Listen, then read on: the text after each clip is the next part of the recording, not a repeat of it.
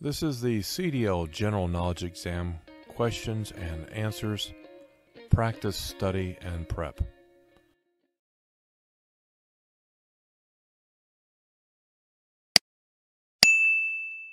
Traffic is moving at 35 miles per hour in a 55 mile per hour zone. What is your best driving speed? That would be 35 miles per hour. Basically, you're going with the flow of traffic. At night, where can you look to avoid the glare from oncoming traffic headlights?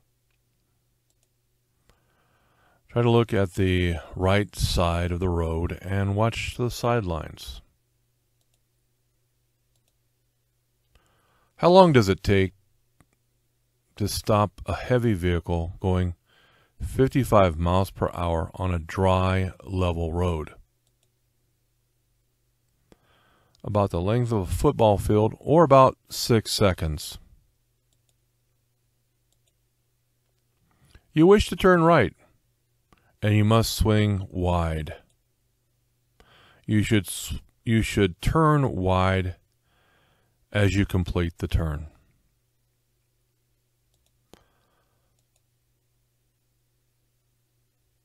What can rust around the wheel nuts mean? It can mean that the wheel nuts may be loose. Why should you never assume you will clear the heights posted at overpasses? Because some roads can cause your vehicle to tilt. At night, if the vehicle coming towards you has its high beams on, basically what should you do? You should keep your low beams on and look off to the right. You don't want to do a tat for tat type of situation. You want to not escalate. The person who has their high beams on may not know it. Downshifting requires knowing when to shift. To do this correctly, you should use either the tachometer or speedometer.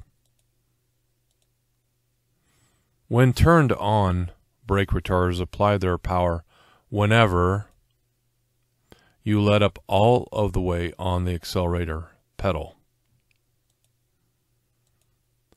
In making a quick turn, what is a salient point to remember? Don't apply the brakes as you're turning. How do you lessen the chances of having to make sudden moves to avoid hazards? Watch far enough ahead so that hazards can be anticipated.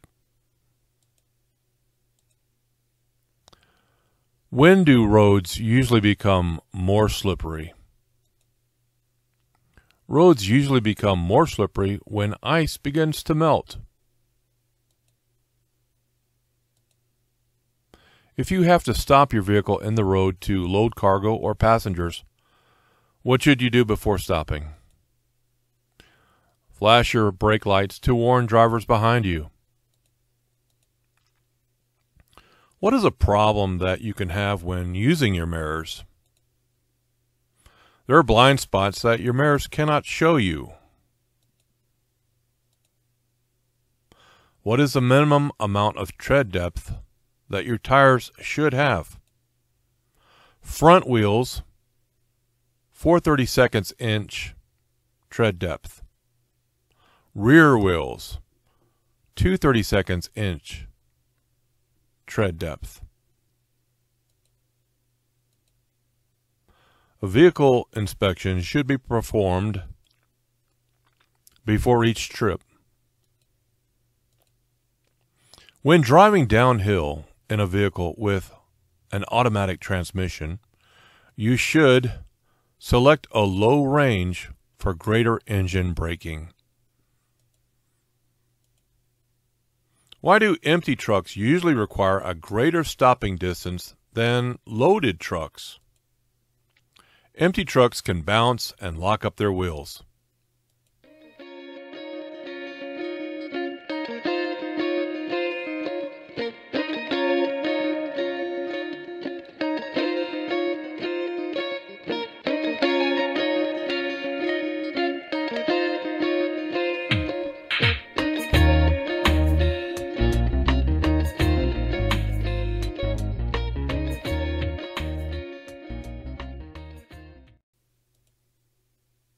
Some newer vehicles have progressive shifting, which means the RPMs at which you shift become higher as you move up in the gears. What is the only way to terminate a front wheel skid? Let the vehicle slow down, stop turning, and stop braking so hard. What is the major factor to consider about the load's center of gravity? A high center of gravity means that there is a higher probability of a tip over. Are you required to present your logbook to an officer when you're instructed to do so? Yes, you are. Before putting tire chains on your vehicle, you should check to be sure that the tire chains have no broken hooks or crosslinks or bent or broken side chains. If you've experienced a tire blowout, in what way should you attempt to stop your vehicle? Hold the steering wheel firmly and don't apply the brakes until the vehicle has slowed enough to safely apply the brakes without causing your vehicle to skid. What is black ice? Black ice is a thin layer of clear ice on the road. Typically, you can see the road surface beneath the ice. How many tie downs should you have? What is the minimum requirement? 2. When the road is wet or covered with snow, would it be prudent to turn off your brake retarders? Yes. With the above road conditions, deploying your brake retarders could cause your vehicle to skid. Slight melting makes ice wet. What surface is most slippery? Wet ice. At dusk or dawn, or when it's raining or snowing, this would be when your visibility is low. However, you could increase your visibility to other drivers by you turning on your low beam headlights. Since air pressure increases with temperature increases, you should leave the tires alone since the air pressure will decrease when the tires cool off. If your cargo contains hazardous materials, you must check to see if placards are required.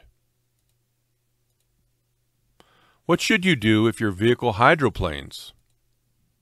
Release the accelerator and push in the clutch.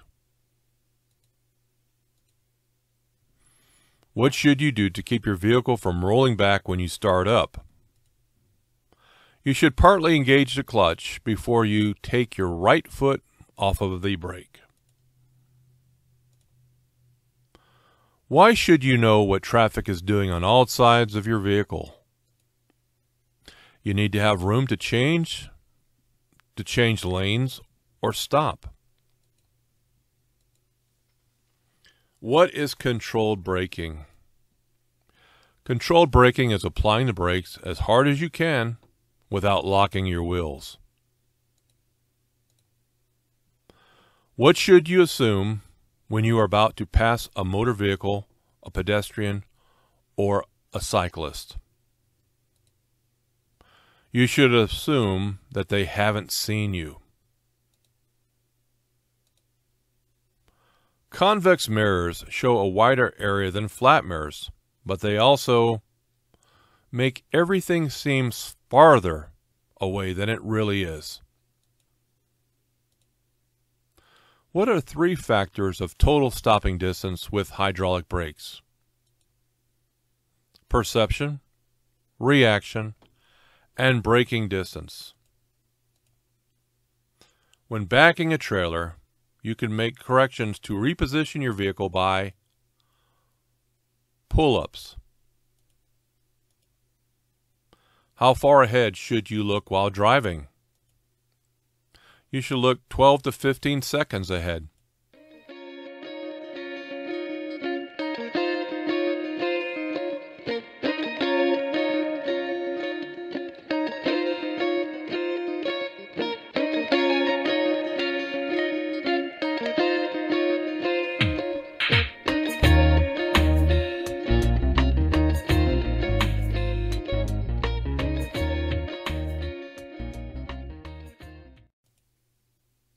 You're making a left turn at an intersection. There are 2 left turning lanes at this intersection. Which of the 2 lanes should you use? Use the lane on the right. What can happen if you don't have enough weight on your steering axle? It becomes more difficult to steer. When executing a turn, why should you look in your rear view mirrors? To make sure that the rear of your trailer doesn't hit anything. As a commercial driver, with respect to your cargo, what are you responsible for? You're responsible for inspecting your cargo and knowing that it's securely tied down and or covered. When your speed is doubled, how many times more distance does it take to stop your vehicle? 4 times. What are 2 factors to consider regarding when to shift? Engine speed and road speed. Empty buses usually do not require more stopping distance than loaded because they have the same braking power when empty as when loaded.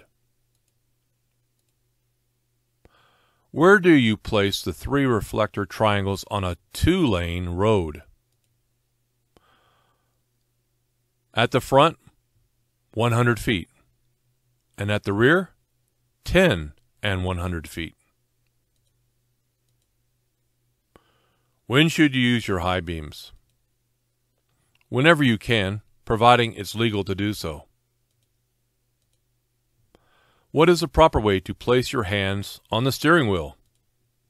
Firmly, hands on opposite sides of the steering wheel. If you have to set out warning reflective triangles on the highway by your vehicle, when you go to put them in place, you should hold them between yourself and oncoming traffic. What are some things to do when you are backing your vehicle? Look at your path, back slowly, and back straight back. What are some defects to look for in the suspension system? Spring hangers that are cracked or broken. When should you downshift for a curve? Downshift before entering the curve. Besides looking for vehicles coming in your lane, looking for traffic means watching for brake lights of slowing vehicles ahead. Question: speed limits that are posted at freeway off-ramps may not be safe speeds for larger vehicles or heavily loaded vehicles. How do you test hydraulic brakes for a leak when the vehicle is stopped? Pump brake pedal 3 times, then apply firm pressure and hold for 5 seconds. When merging with traffic, you should use your mirrors to make sure The gap in the traffic is large enough for your vehicle to enter. What are some steering system defects to look for? Missing nuts or bolts or cotter keys or other parts. The amount of space you need to enter traffic is affected by the weight of your load. If you're feeling drowsy before driving, what should you do?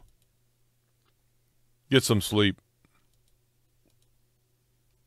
To make a turn with a large vehicle, you may have to go slower than many non-commercial drivers would expect you to drive. With a pressurized cooling system, you should not remove the radiator cap until the system is cool, which is a danger when traveling alongside other vehicles.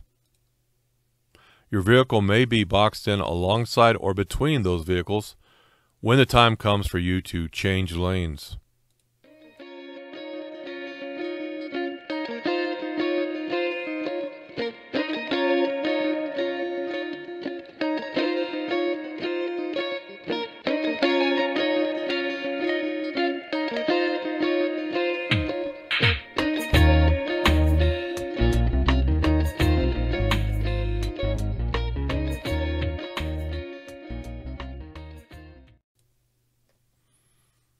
When backing a trailer, you should turn the steering wheel opposite the direction you want to go. What is a major cause of most serious skids? Driving too fast for road conditions. Antifreeze is effective under hot conditions as well as cold conditions. In order to prevent cargo shifting, what should the maximum distance between tie downs be? It should be every 10 feet.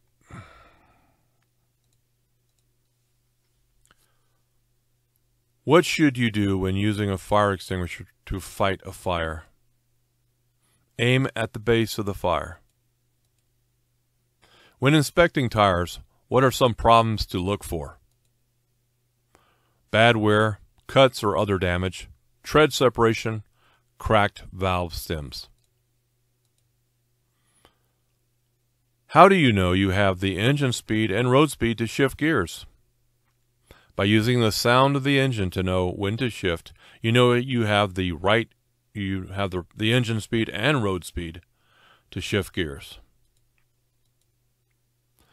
If you are using a helper to assist you while you are backing, your helper should earlier agree with you on the hand signal for stop, and he should stand where you can see him at all times.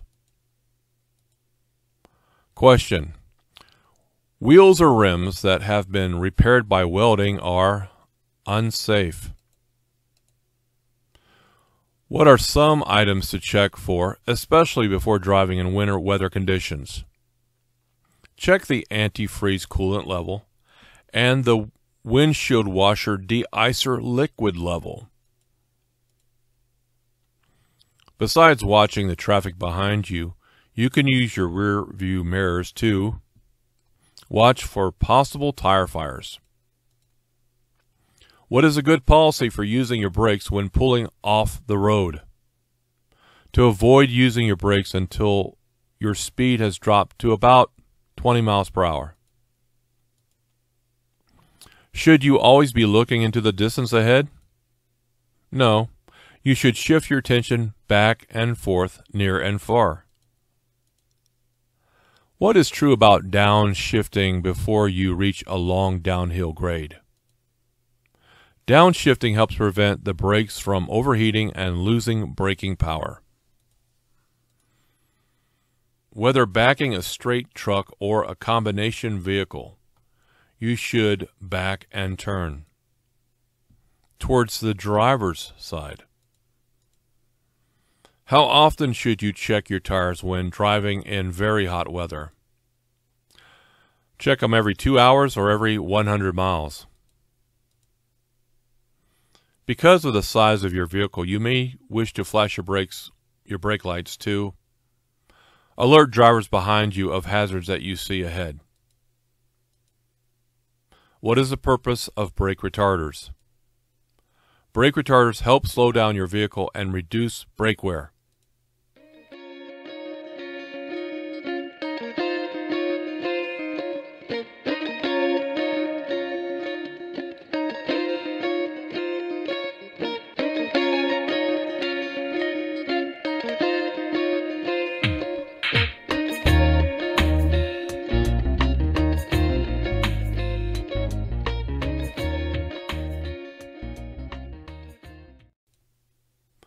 What is a good rule with regard to your vehicle's speed while driving at night?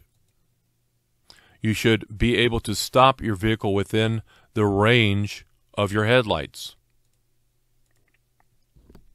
What are some things to do if you're being tailgated? Avoid quick changes of speed and direction. To be sure that you know what is happening on the highway ahead of you, don't focus too long on your rear view mirrors. Exhaust system parts should not rub against fuel system parts, tires, or other moving parts of the vehicle. How do you test hydraulic brakes for their stopping action? Go about 5 miles per hour and then push the brake pedal firmly. A good rule for using turn signals is, if you don't have self-canceling signals, remember to turn off the turn signal after completing a turn or lane change. When traction is poor, as in rain or snow, how should you speed up? Very gradually.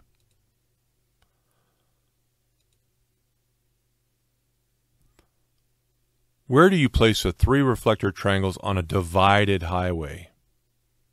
All to the rear. 10, 100, and 200 feet. Place them all to the rear within 10, 100, and 200 feet. How often should cargo inspections be conducted? After every break during driving. As soon as you see your trailer getting off the proper backing path, you should turn the top of the steering wheel in the direction of the drift. When driving over 40 miles per hour, how much space should you keep in front of your vehicle? At least 1 second every 10 feet of your vehicle's length plus 1 additional second. What is a vehicle condition report? It's a list of problems that you find. 2 good rules for using turn signals are signal early and signal continuously. Before starting down a hill, you want to be sure that you are in the proper gear. You downshift before you start down the hill. How does tire pressure affect hydroplaning? Hydroplaning is more likely to occur when tire pressure is low. When should you help out other drivers by signaling that it is safe for them to pass? Never. Never signal to let others know when it is safe to pass.